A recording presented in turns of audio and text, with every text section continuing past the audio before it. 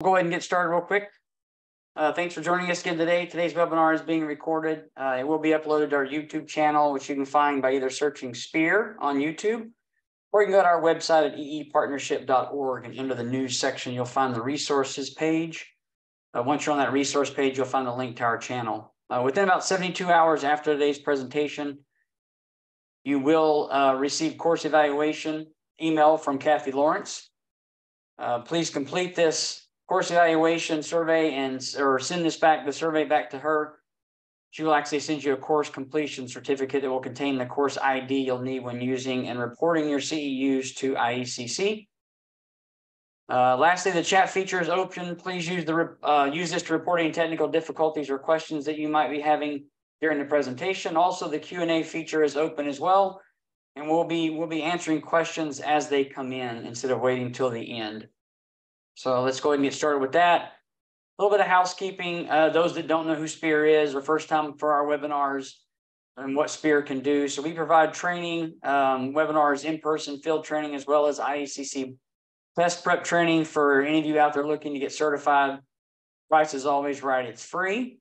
SPEER is one of 6 RIOs. We're listed as a regional energy efficiency organization. We're member-based. Nonprofit organization. Right now, currently have about 50 plus members, edging onto that 60 number we're trying to hope for, with a wide cross section of energy efficiency industries. Our focus is mainly on outreach, education, and collaboration on clean energy and energy reduction on consumption. I can help answer any questions regarding energy code or ASHRAE 90.1. I can help with questions from plan reviewers to building officials to third-party energy inspectors. I'm always happy to help. We've also assisted several cities with the adoption of 2021, how to navigate any additional amendments, also make suggestions of amendments that have been taking place in other cities around Texas. My contact information will be at the end of this presentation, so feel free to reach out to me with any questions. And we'd love to help you navigate through the energy code or any questions that you might have. So on today's agenda, what we're going to talk about today, just what does code say about for advanced framing? What is thermal bridging? How can advanced framing help? Some of the facts about advanced framing, some of the studies that have been done. Optimal value engineering was another name for advanced framing. The differences between standard and advanced framing techniques. Some of the benefits and challenges. We'll look at some diagrams and photos of advanced framing and see some future trends, or just talk about some future trends that are coming up and then my final thoughts on it. But before we get started with that, I want to clarify basically what I'm trying to convey with this webinar. Advanced framing is a term that can vary depending on who you ask. It can go from a few framing changes to extreme engineering redesigns of a building. My hopes are basically to touch on, focusing on the few framing changes that can be made and should be done to help improve the overall thermal performance of a building and uphold the goals and intent of the energy code. With that said, I know there are some of these techniques that can't be used due to the structural design and load-bearing framing corners and walls. So this is not something I'm advocating to be done 100% of the house. It's to the best of your engineering plans. If 85% of the house being done this way is better than 0. So the intent is let's talk about what can be done, a few changes that can be done, even in the field on changes, just to improve overall performance of the walls. So nothing here is code required, but instead should be viewed as best practices, something that can be learned and implemented in today's construction with minimal to no additional costs. So what does the energy code say about it? Well, it doesn't directly mention or prescribe any specific construction techniques such as advanced framing. The principles and goals behind these techniques can contribute to the building's overall energy efficiency, which aligns with the objectives of the IECC. So IECC can't really come in and ask for you to do specific things, but the way it spells out and defines the way it's to be done, the alignment of the objectives can happen with advanced framing. Advanced framing can be a valuable tool for meeting or exceeding IECC energy efficiency standards. So before we talk about advanced framing and its benefits, we first have to talk about thermal bridging. What is thermal bridging, and how advanced framing attempts to eliminate or minimize that. So thermal bridging in building science, that's kind of what it's all about, is you're trying to keep heat in or out, and you're trying to condition the home with minimal energy usage for that conditioning. So thermal bridging refers to the transfer of heat through a pathway that is significantly higher, or has a significantly higher thermal conductivity than its surrounding materials, such as wood compared to insulation. These pathways or thermal bridges create a direct connection between the interior and exterior of a building, allowing heat to bypass insulation and contribute to energy loss, either in or out of the building. Commonly, this occurs at points where materials with high thermal conductivity, such as metal, concrete, actually penetrate or intersect the building's thermal envelope. And so when that happens, you basically build a bridge, and that allows for faster heat transfer in and out of the building. To see that, it's usually easier to look at diagrams or pictures to better visualize what we're talking about. With this, you can see this is showing heat loss from the interior to the exterior, but same is true for heat gain from the outside to the inside, which is kind of most of what Texas is concerned with. But as you can see, a thermal bridge can be one thing or several things that create a bridge that connects the interior to the exterior and is conductive enough to easily transfer heat through all those materials. Here we see drywall attached to a stud that's attached to sheathing and or T-ply or OSB, and then it's attached to the siding, either cladding, brick. There'll be a gap in there. Cladding is normally, or like hardy board is normally closer to the sheathing. But as you can see how this works as an example of thermal bridging. So thermal heat transfer happens through the entire wall, but in the cavities, you have insulation that contains air gaps or air bubbles in the case of foam, and that resists heat transfer, but its studs and every stud connection is a direct bridge or connection to the outside. So that's what you're trying to minimize by doing these techniques to change that up. Here we see just a simple technique, not really advanced framing, but it's adding continuous insulation around the home. It's called a thermal break. So basically what you're doing is breaking the bridge. You're closing off one side of the bridge. That can greatly improve the thermal performance. Here we see the same wall structure as before, but with a thermal break. This break can be just an air gap, or it can be any type of insulation that resists the flow of heat transfer. With this, we see it's basically a 1-inch rigid continuous foam insulation, such as XPS styrofoam form insulation board being added to the outside. That's kind of an extreme for this condition and climate zone. Normally what we see is an R3 board, which anything that can break that bridge from that thermal transmittance of heat into the building is great. Insulation, most of what we see is R13 in the walls. If you take into consideration, which energy modeling does, if you take into consideration all of the studs touching the outside, that overall effective R value diminishes from a 13 to an 11 or a 10 or a 9, depending on which orientation and facing of that wall is happening. So if you could break that bridge, you're able to increase the overall insulation performance and keeping it and maintaining it to that R13, not allowing it to diminish. Common thermal bridges that we find throughout all of the construction, either multifamily or single family, is wall to roof connections using ceiling or floor joists that extend beyond the walls to create an overhang, allows for a direct heat transfer into the building. Window and door frames, limiting or removing jack studs, cripples, or any additional sets of king studs can greatly reduce heat transfer around windows and doors, and also eliminating non-load bearing, carrying, or insulating headers to do the same. We'll look at that more in detail a little bit later. Programs like Energy Star even look at framing around windows to limit one pair of king studs, one pair of jack studs, and minimize cripples below and above the window itself, and or the insulating the headers. Floor connections, similar to roof and wall connections, allowing them to go beyond the exterior wall creates a thermal bridge.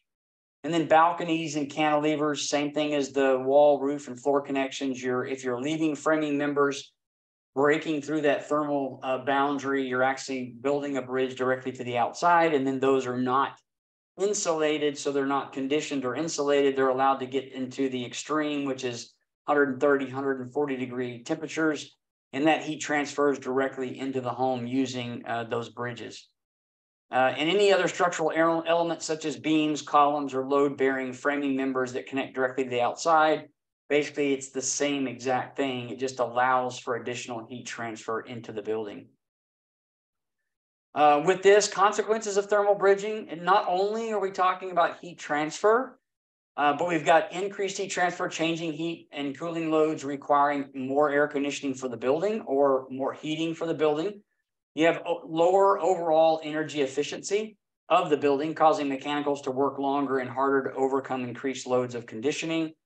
You've got potential condensation points. So if you have an area where a thermal bridge is allowing extreme temperatures like 110 or even 100 to be transferred into the building, when it reaches a surface that is in the 70s or 60s, potential condensation points happen, and that's where sheetrock can get wet from the inside because you've got condensation happening around those framing members or other structures being used as a thermal bridge inside the wall. That brings up moisture issues. So warmer air can hold more moisture than colder air. So allowing these areas to transfer heat in, it basically expands that air, that heat around those the thermal bridges, those framing members, which allows that pocket of air to hold more moisture, which again can now lead to more moisture buildup inside the building, which in turn leads to a compromised overall comfort. All of the increases of heat transfer create more discomfort for the occupants. If the moisture in the air goes up, then 72 no longer feels like the 72 that was cooler or not as wet or moist. It's a drier air, so 72 feels colder. But if it's more humid and moist air, then basically 72 starts to feel a little stagnant or uncomfortable.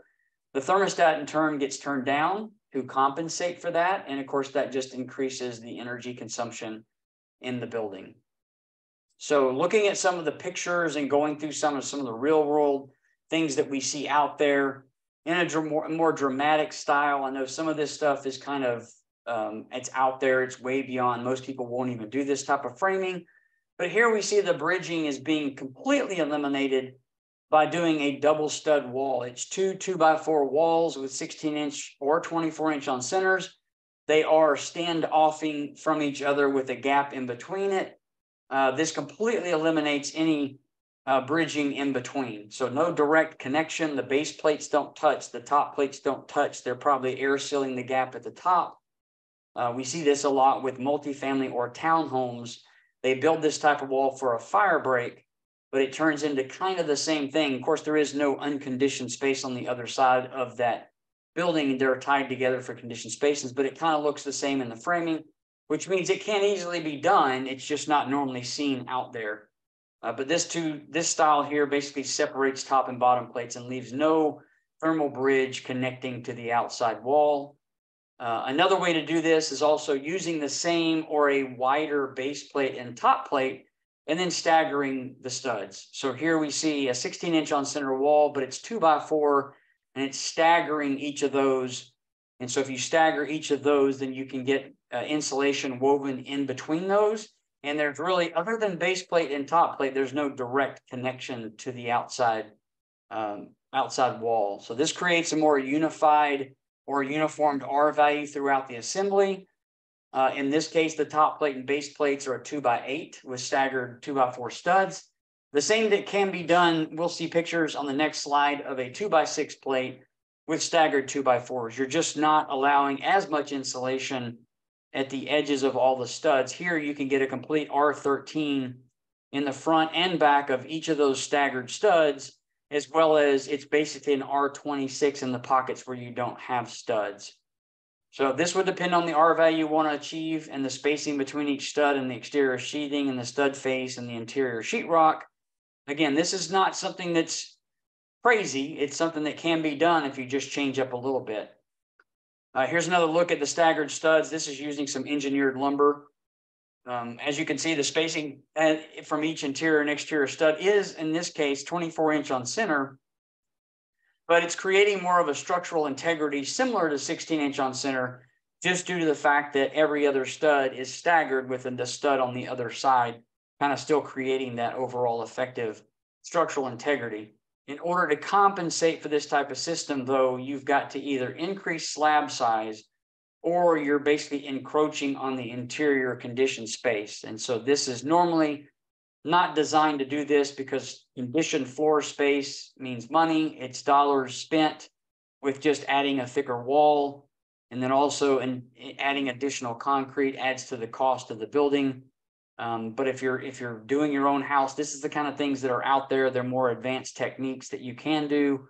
You're not really changing the way you do traditional framing, but you're just adding a little bit of tweaking to the framing to allow more of a continuous insulation and reducing thermal bridging to the outside. Here's another shot of it, kind of looking at it from an insulated standpoint on what it looks like. Unfortunately, these techniques are probably never used by most builders just due to the increased cost. Plus, you're either using, as we said, interior space, or you have to increase the slab size. No matter how it's done, the goal is to reduce or eliminate thermal bridging and heat flow in and out of the building. So as you can see, it's woven in between the 2x4 or 2x6 studs. In this case, you're using 2x4 studs with 2x6 base plates, putting fiberglass in between. You could also do blown fiberglass. You could do cellulose with that. And if you add the addition of continuous insulation like an R3, R5, or an R10 board on the outside, you've greatly increased your R value for your exterior wall in this case. Some other types of constructions that are out there, we don't normally see it unless it's a high-end custom home, but there's things called SIPs, which stands for structurally insulated panels. As you can see, it's two OSB boards sandwiched together with styrofoam in the middle, insulated blocks in between them. These are more technical. You have to order them. You have to design the house, send them your plans. They have to be numbered and marked, and when they come out, it's kind of like a puzzle pieces. You have to put those together specifically, number by number and group by group, because they have to be designed off-site. Then you've got ICF, which is insulated concrete forms. These basically are kind of the same, but in reverse. You have styrofoam on the outside, and then you pour concrete down the middle. So what you're basically doing is pouring a concrete wall, but you're adding insulated foam on both interior and exterior of that building. Those plastic pieces in the middle are not very good conductivity of any heat. So that's basically eliminating heat transfer in and out. And the foam that's used has a high enough R value where you're not going to get much heat going into that building at all. And to get really crazy, now we're seeing 3D printed homes. This is a concrete slurry that's actually done. But here you can see an intentional gap is being left in between each of those expanded foam walls or concrete walls. And then what they do is they spray expanded foam in there and fill that wall up with styrofoam, expanded styrofoam that's there. So that eliminates the thermal bridging altogether for this type of house. So this is the kind of stuff that looks greatly futuristic, but it's currently happening with large volume builders. Even in Austin, they're actually doing this on site. You guys have maybe seen the YouTube videos that are out there. It's no longer becoming a one-off kind of thing. It becomes more of kind of a proof of concept and how it can be done throughout all of the country to lower the cost of building, and then to still keep homes very comfortable with very minimal energy to be used for that. So for the rest of this presentation, I will stick to more traditional volume builders, kind of things that don't really raise costs, and in most cases can still help reduce material costs possibly, and then also increase thermal performance throughout the building. So how can it help? So uses less lumber than traditional framing in most cases, allows for more room for insulation, reducing thermal bridging, increasing overall thermal performance. Less material equals cost savings. It can simplify construction processes. Required by some above code programs like Energy Star, LEED, NGBS, they require this stuff to be implemented. And then it also provides greater adaptability to integrating new technologies. So we see, and we've talked about in previous webinars, an increase of Energy Star being used because it's a less expensive and an alternative to 2021 IECC pathways. It can be used because it's adopted by the state of Texas. So Energy Star is being used, but if a house is being built and it's following Energy Star and it's not necessarily 90% advanced framing, it really should not be certified as Energy Star. And that's just one of those things where the third parties will verify that.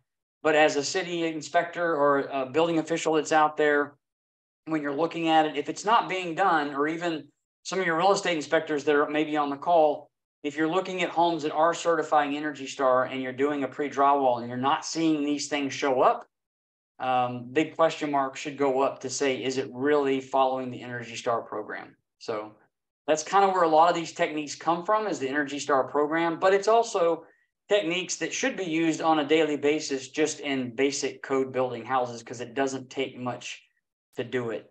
So some facts about this: according to estimates, the DOE advanced framing techniques can improve the overall thermal performance of a building envelope up to 20% when compared to traditional framing. The increased performance is due to more of the space for insulation, less thermal bridging due to fewer studs and fewer connections to the outside. In terms of direct energy savings, this could result in a noticeable reduction in heating and cooling costs. So it depends. There are some people that like 68 degrees in their house. Some people can't do anything lower than 74. So it depends on occupant usage of conditioning. Approximately 50% of household energy goes towards heating and cooling costs. And then a 10 to 20% improvement could translate to a 5 or 10% reduction in total energy for heating and cooling. So basically reducing it to 45 to 40% of household energy. And these numbers may be a little skewed. They may be on older data that's out there. Most homes now we see are using all 100% LEDs. So that basically greatly reduces energy consumption for the electricity used for lighting. So it puts more emphasis on heating and cooling costs as being the greater driver for energy consumption. Some key aspects to this, I put on here optimal or optimum value engineering. It's more of a technical term for advanced framing. It's a method of construction that optimizes material usage to achieve more energy efficiency residential buildings. The primary aim is to reduce the amount of lumber used in construction and increase the space for insulation, maintaining its structural integrity of the building. Some key aspects here is like stud placement. So it encourages the placement of studs on 24-inch on center. But as we saw earlier, that doesn't necessarily have to happen, and you can still get increased performance. But it's rather than the traditional 16-inch on center. This not only reduces lumber, it also increases spacing for wall insulation, has more of a lined framing. So if you're using advanced framing, more emphasis is on if you have a 2-story or roof members that are holding for load bearing, you're aligning the studded framing below to disperse the load that's there. So framing elements across the building entire building are aligned vertically. So this advanced framing is either stacked framing, allowing for more continuous load pathways to the slab or crawl space or beams, improving the structural efficiency and making it easier. That's one of the difficult things of if a framer's not used to that and they're doing it that way, making sure these things align is very key. 2-stud and 3-stud corners. Hold on one second. We've got a question. Energy Star framing requirements should be a good part number 2 of the following train up. Yes, we can do that for sure. Yes, thanks, Bill. We will do that. I went through the Energy Star stuff. We did talk about advanced framing, but not in detail. So I will go through its checklist. That's a great topic to touch on. So 2-stud corner, 3-stud corners. So basically there are what's called a 3-stud corner. It's traditional style, but there's also a 3-stud energy efficiency corner. We'll look at that in a minute on what it looks like in a diagram, but it can more open the space for insulation, improving thermal performance of the building. You can go to the extreme of using single top plates. If you're using 2x6 with 24-inch on center, you can go to single top plates that again reduces lumber. But in walls, roofs, they must align with the transfer of load. We talked about that with the alignment of the framing. Elimination of unnecessary framing. So minimizing or eliminating unnecessary framing such as headers in non-load bearing walls or trimmers under windows and door openings on the top of the window opening, bottom of the window opening, and above the window opening or the door openings as well. So trimmers or cripples, having that on non-load bearing, instead of putting headers there, just putting cripples on the top or bottom, and then not overdoing it with how many pieces of wood is being added to those. Insulated headers, we'll talk about that more in detail, over windows and doors, are sized to the actual load, meaning it's not just done because that's the way you do every door and window. It's basically done as if it's not carrying load above, then does it necessarily need that big size header for increased thermal bridging? And a lot of times it doesn't. So basically you're reducing the actual load. You're not carrying it beyond the opening of the window. And then you've got insulated sheathing, which we talked about. Instead of using OSB or plywood, basically you're using a continuous foam board that increases the insulated value of the exterior wall, reduces or eliminates thermal bridging, and upholds that R13 or greater insulation that's inside the wall. So these strategies allow for construction of homes that are structurally sound, very well energy efficient, more cost effective. However, implementation requires careful design and planning, as well as a strong understanding of local building code requirements and construction best techniques. So, but with proper execution, advanced framing can significantly improve the overall performance and sustainability of residential construction. So sometimes, again, pictures are better than a story or words. So we'll look at some of this and say, using a color coding here, we can see that what's conventional framing or traditional framing, what's advanced framing, what's a combination of the two, resulting in greater wall performance. With advanced framing, we can move from a single top plate, single ply headers. In other words, just a one-sided header, not a sandwiched header. Ladder blocking for T-wall intersections, 2 and 3 stud corners, and then possibly 24-inch on center instead of 16 traditional. So as we see here, if we're looking at it, we see a single top plate. The wood structure panel box, instead of a sandwiched header, they've eliminated one side of it. You can now insulate that portion of the wall.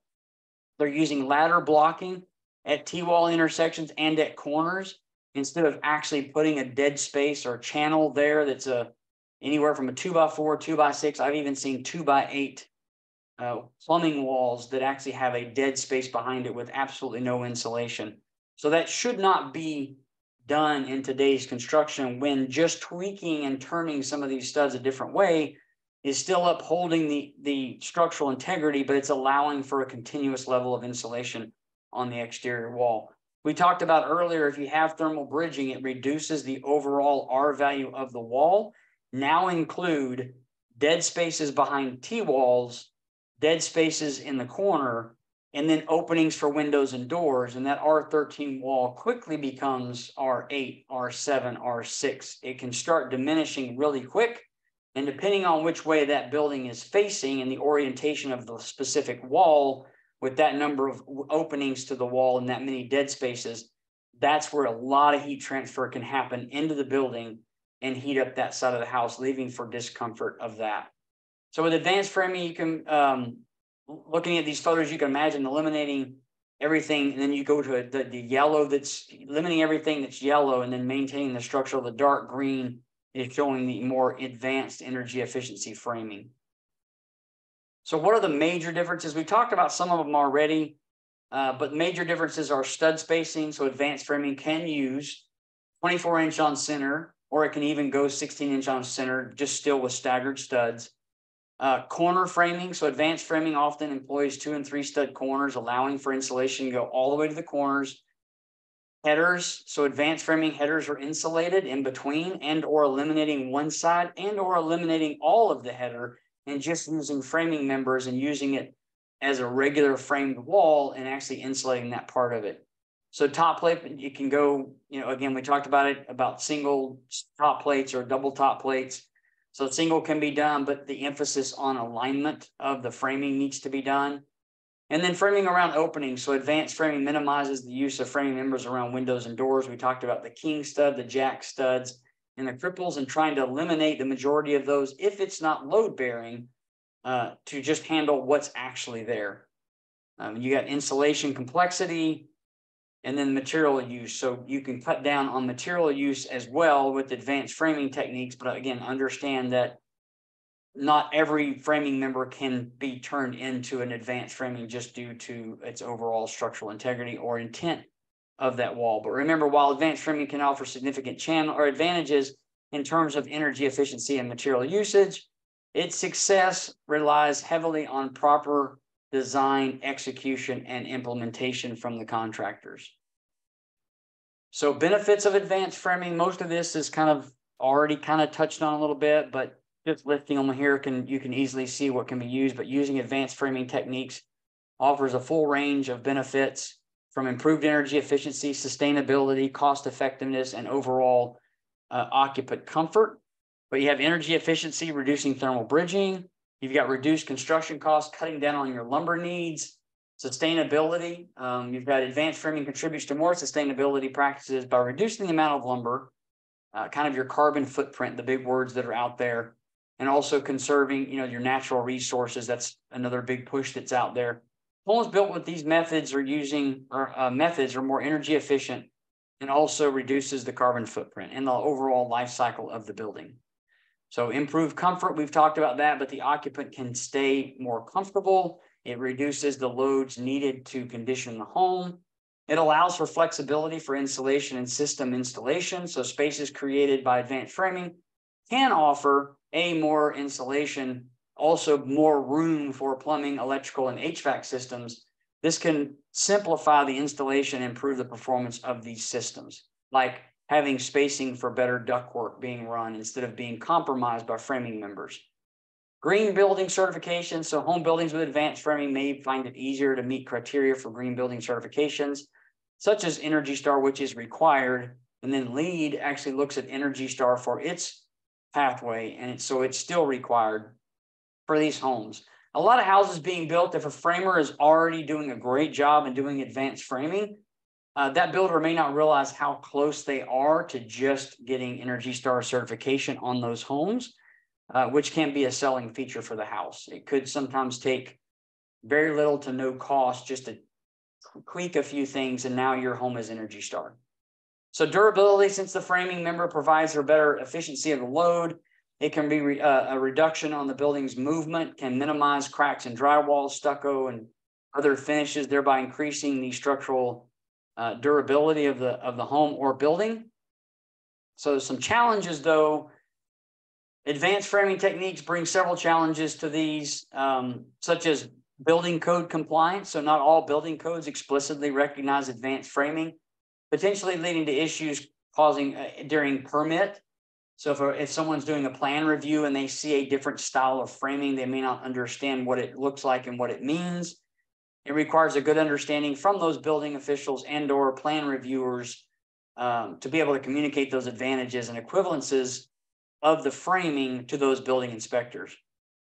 Training and education. Advanced framing is different from conventional framing, so there's more of a learning curve involved in design, from designers to builders to subcontractors. It requires education and training to ensure everyone's involved and understands the techniques that can be implemented for them to be correct. Planning and design. Advanced framing also requires more planning and design, of course. And then trade resistance. Some contractors, plumbers, electricians, drywall installers don't like using these other techniques because they don't like, as we'll see in just a minute, the techniques of using drywall clips as opposed to using wood. So some of them resist part of that. They don't want to deal with it. There may be callbacks because of cracked corners, and they don't want to have to deal with that. So perception and market acceptance. There may be a perception of reducing lumber as equivalent to lower quality or less durable construction. Even though that's not the case, educating consumers and overcoming those perceptions can be a challenge. And then potential moisture problems. So if not done correctly, some components like insulated headers or corners may risk moisture condensation, which can potentially lead to issues such as structural damage or growth. So it's important to consider these challenges and plan when deciding to use advanced framing techniques. Despite some of these potentials, the benefits of energy efficiency, cost savings, and sustainability can make advanced framing an important strategy for modern residential construction. So some examples here, we'll go through some diagrams and some actual pictures. So here's a quick comparison of traditional corner framing on the left compared to a two-stud corner on the right. But as you see, the two-stud corner is using a drywall clip. It doesn't have an additional framing member that's on there. So that's why it's considered a two-stud corner in the way it's actually framed here. A lot of framers and builders don't trust the drywall clips, as we said a while ago, contractor resistance. So instead, they take the 2-stud corner, turn it into a 3-stud corner, but what they're doing is actually turning one of the studs a different direction, allowing for the drywall to be secured in the corners. So it builds a longer, it can build a longer thermal bridge here by just adding that additional stud, but it adds the structural integrity back to the corner of the wall while still eliminating the dead space and allowing for insulation to reach the corner of the wall. So that's a more unified insulation around those corners instead of leaving a dead space. So here we're seeing more diagrams of just what a 2-stud corner looks like. The top diagram is showing ladder blocking being used. So not only are they have methods of using a 2-stud corner, you can also do ladder blocking in those corners, which is just 1 stud and then ladder blocks come out. You can have insulation going through there and then you stud the next one over. It's still cutting down on and eliminating the dead space with no insulation in it. The bottom left shows this technique's being used for basically the drywall clips to support those corners. And then you've also got wall panelization, kind of how they're doing it. If you're actually doing a SIP panel or something like that nature, if it's already got OSB to it, you can run those together and still have insulation going all the way to the edge of those corners. This is what a drywall clip looks like when I keep mentioning the words drywall clips. These are the metal clips that actually get affixed to one side of the sheetrock, and then the other actually has the lip there with the 3 holes in it. That's used to actually anchor the screws, and so that will hold that sheetrock there. Those are pretty sturdy. They're made out of metal. They're pretty sturdy. They resist bending at those points, but again, if it gets pushed heavily on that corner by furniture or someone else in the room, someone leans on that corner, it could pop in those certain areas. That's why a lot of builders resist the corners with drywall clips, and they go with that 3-stud corner variation, eliminating the dead space, but allowing for that stud to be turned to anchor those sheetrock and screws. This is showing that same thing we saw a second ago, but it's the 3-stud corners, sometimes known as California corners. I don't use those words because it's Texas, we're not California. So it's the 2-stud and 3-stud corners. As you can see on the left, we've got a 3-stud corner, but not like conventional on the right. And it's just turning that other stud the other direction and eliminating the dead space. That's still upholding the structural integrity of the wall in that corner, even if it is or isn't a load-bearing corner. It's the way that they're actually turning that. And then you can also, there's an alternate to that, again, using clips by using 3 studs and then clipping one side of that to eliminate the other one that's coming through. But there's variations to it on how you want to do it, and how it can be done. But it's a learning curve to be done that way. Another view, looking at it from an insulation standpoint, if you look at the left and you see a channel or a 3-stud corner with overframing and putting too many studs there, you're compressing or eliminating insulation in the corners. And that blue line or the blue arrow coming in is a representation of heat transfer through the corner. So it has a lot of thermal bridging that's happening at those corners. Whereas on the right-hand side, you have almost a full set of insulation all the way to the back corner. On both sides, there's only one bridge coming in, which is eliminating that thermal bridging or minimizing thermal bridging. And now that blue arrow is not actually making it all the way into the house. So it's reducing the heat increase inside the home from thermal bridging. So with this diagram, there's a lot going on. There's several points that are being made, but starting at the top left, you've got raised hill trusses. We'll look at that again in another slide and a little bit further down. So raised hill trusses are also known as energy trusses. These allows for a full amount of attic insulation to be installed all the way to the outer edge of the top plate. So in code, it says if your climate zone requires R49, but you can get 100% of the insulation all the way to the outer edge of the top plates, you are now allowed to drop down to the next climate zone level, which is R38. So it can save the builder money, but you're still now putting more money into raising those trusses or roof members up off the plate to allow for an uncompressed insulation at the corner. It's a give and take with that part of it, but it's a full covering of insulation to the edge. And then we see no headers or on non-load bearing walls. This is an example of eliminating the header and just going with what looks like a standard framing wall. And you can now insulate that to a full R13 in those cavities. That can happen over windows and doors that don't have any load bearings above them, eliminating the need for those headers. And then you got single stud at the open rough ends. They're going singles top plates on that part of it. And then around the windows, you see an elimination of additional framing, like adding another pair of kings or another pair of jacks, because they feel like that's needed. And if it's looked at from an engineer and they realize it's not needed for weight distribution, then you can eliminate those additional studs, the kings and jacks. And then there's no cripples or very little cripples underneath the windows, reducing thermal bridging. Then you've got 2 stud or 3 stud corners happening, reducing thermal framing or thermal bridging. And then you got single headers. So instead of a sandwiched header, and a lot of them are either filled with just nothing or it's filled with OSB, adding to the thermal bridging, you're eliminating one side of that. Again, looking at an engineering plan and asking them to look at load variations and how it's actually carrying the load. If it doesn't have to have a sandwiched 2 2x4 or 2 2x10s or 2x12s, you can eliminate one side and actually insulate one side of that. And then you've got point load, so it's aligning the frame members, as we said earlier. Here, since they're using advanced framing, they're making sure each of the floor and ceiling joists meet and align with the studs for better distribution of those loads all the way down. And then Bill's got a question. Do you know if the engineering framing wood product materials are manufactured to resist heat transfer? That's a great question. I don't think they are. I mean, basically what they are just shaved pieces of wood with a rosin in the middle, and they're formed to develop studs. That's a great question. I don't know. I'll look that up. I don't know what its conductivity is, whether it reduces heat transfer or not, but that's a great question, Bill. Thank you. And then roof framing, again, we just talked about that, but it's more aligned with load transfer directly to the studs all the way down to the ground. And then here, kind of some real world look at it and kind of how it's being framed. We see the right sized headers. So they have eliminated header above the window. And on the right window on the right side, they've actually eliminated one side of the header. So it's not a sandwiched header, so you can fully insulate that pocket. It's 24-inch on center. It doesn't look like they still used a double top plate at the top. So again, it varies.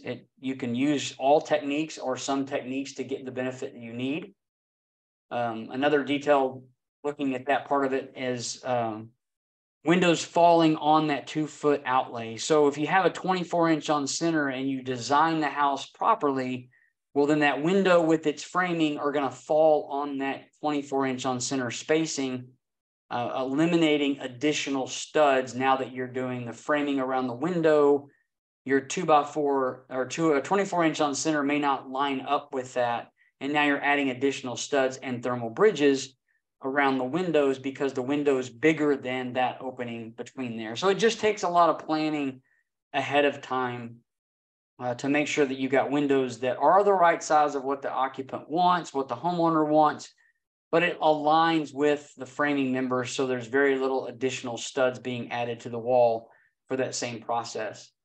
So here's another diagram detailing those elements. You see single top plates, and then they show plates of how they're connected. Since they're not double, you don't just double them up and have like a misalignment of the spacing. So if you have the structural integrity of a double top plate, single top plates will have to use connector plates to hold those together. And then you've got the header. If you can eliminate one side of it, you've got a single, and now you can insulate the inside of that.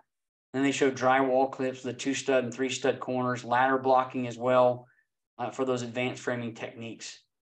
And here's kind of this, if anybody's been on the Build America website, this is kind of the EPA's version of this is thumbs up, you did great. This is showing T-wall intersections and corners using ladder blocking. Now that you can get insulation directly behind those. With Energy Star, these things are a must. That's why it's on their checklist. And this is directly off the EnergyStar.gov website that illustrates the do's and don'ts of the Energy Star for Homes program. Looking at this though, this is one thing that when you bring up ladder blocking, some of them say, we know what that is, we know how to do it.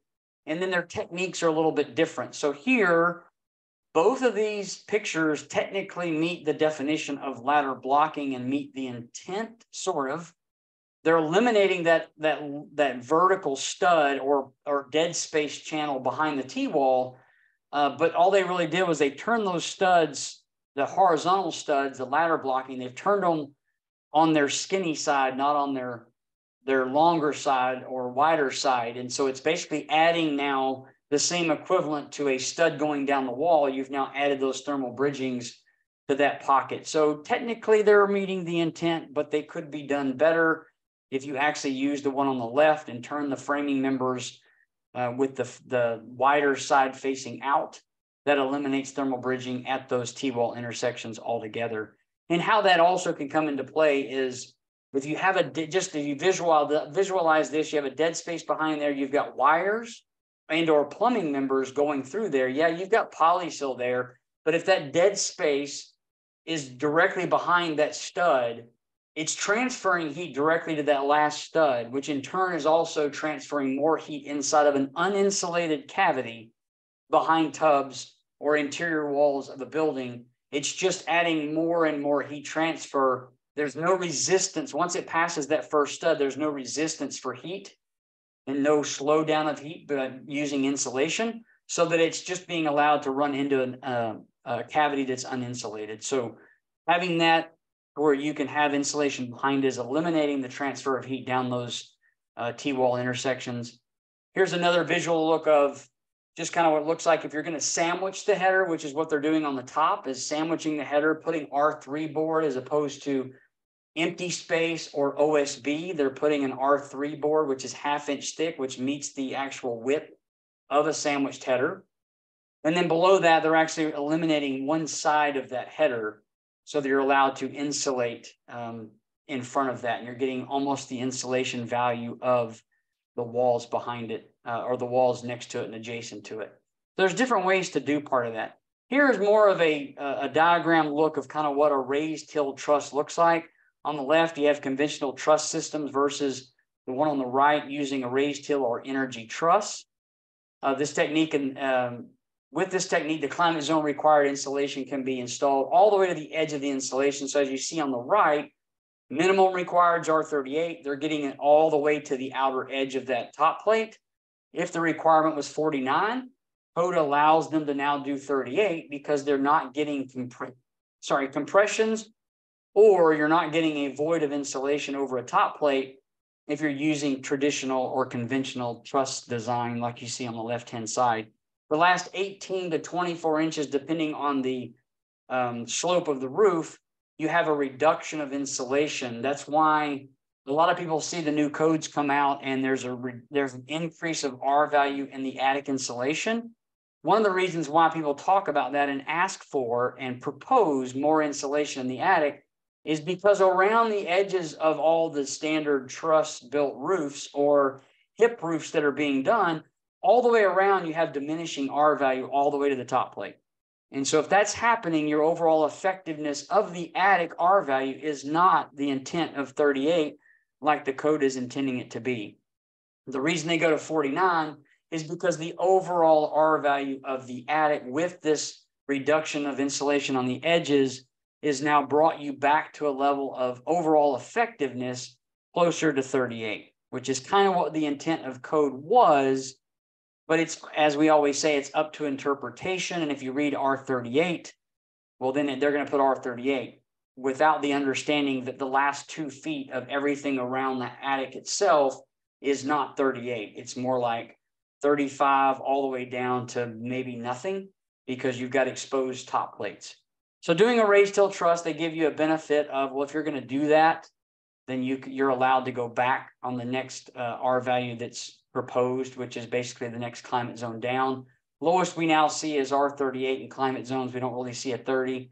And the reason is because they've increased all of that because you've got so much more reduction happening around the edges. It's kind of like keeping a blanket wrapped over you and not letting part of your legs get cold from being exposed to colder air. You have a more unified blanket all the way around the house.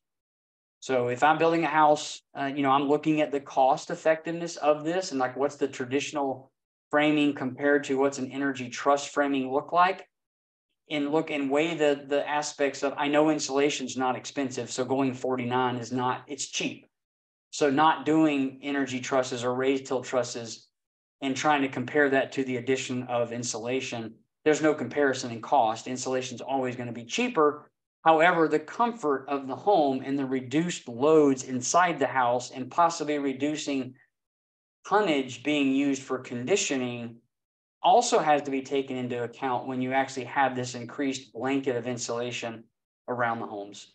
So with today's construction, though, if you're looking at traditional on the left-hand side, if a baffle is being used, not being used in every cavity, which 2021 code now requires baffles to be used in every cavity, not just adjacent to vents.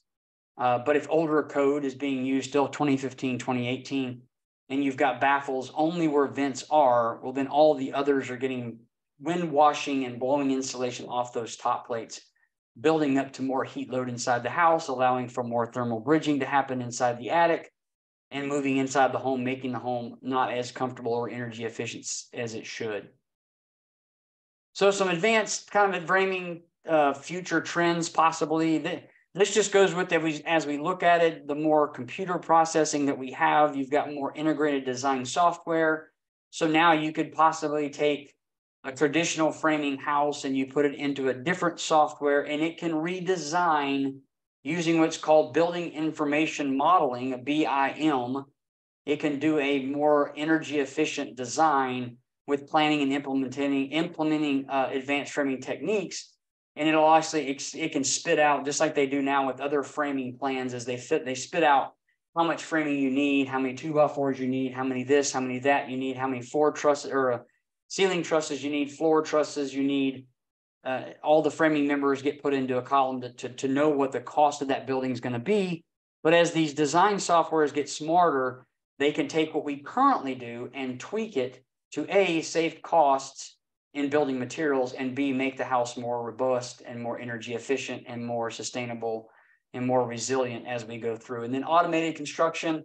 So advanced and automated robotics, we've seen 3D printing. If you see on YouTube, there's a lot of them out there. There's 3D printing that's happening, but there's also other ways to build what we would call stick frame building, but they may be having technologies coming up that's help robotics will build those, and they'll build them more precise, build them more energy efficient, have more load carrying capacities on there, so you can have the spans that are bigger to allow for more insulation.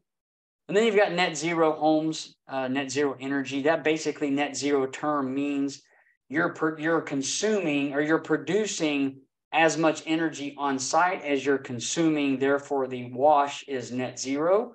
So if your house used, I'll just use dollar amounts. If your house used $2,000 a year to condition the home, heating and cooling and water heating, if you produced a lot of $2,000 worth of energy by either means of solar or wind or geothermal, then you've got a wash of net zero.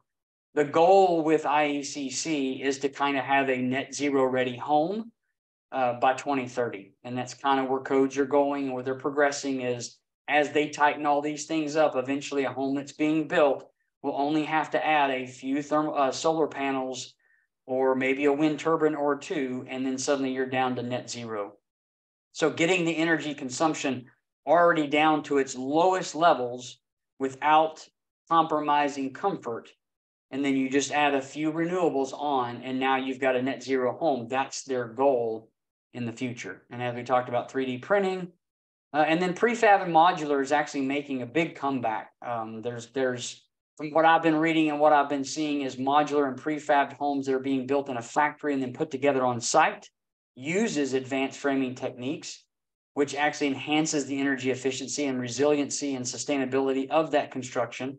It's still adding to the durability and the look and the aesthetics that a homeowner wants, but it's allowing the house to be built a lot faster, a lot quicker, but it's still not, it's not doing it in means of reducing energy efficiency. It's actually increasing that. That's their big goal, is to make sure they're doing prefab and modular that already meets future goals of energy efficient houses and even net zero.